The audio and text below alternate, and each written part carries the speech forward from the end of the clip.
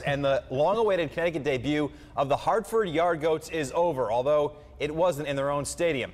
Back in the day, this would have been the Rockcats playing the Ravens at the home of the Navigators. Nice. Well, in real time, it's the Goats hosting the New Hampshire Fisher Cats at Dodd Stadium in Norwich, which is home to the Connecticut Tigers.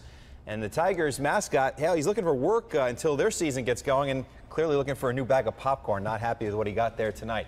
As for the game, Yard Goats built a 3-0 lead, but let it get away. New Hampshire's Rowdy Tellez goes yard right here to make it 3-1, and then Matt Dean would follow that up with an RBI single. The Fisher Cats score 5 unanswered runs to win it 5-3. It spoils the Goats' Connecticut debut, but they're still happy to be in the state.